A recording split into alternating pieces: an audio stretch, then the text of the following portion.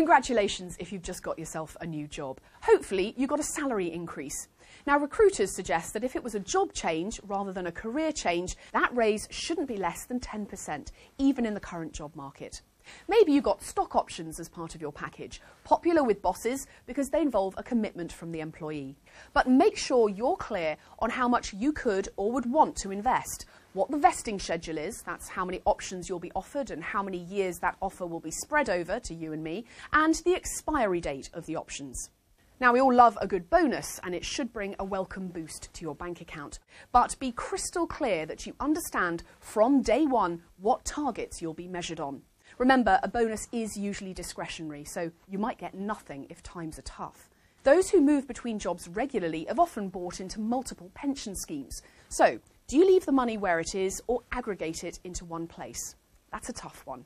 In some cases, fees for pulling your money out of a pension fund can be high, perhaps even 15 to 20% of the pot value.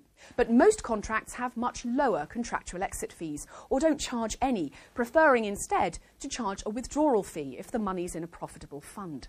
So read the small print and ask a financial advisor. But aggregating your pot could still be worth doing if you've years to go before you retire and could recoup those costs over time by moving it into one well-managed fund.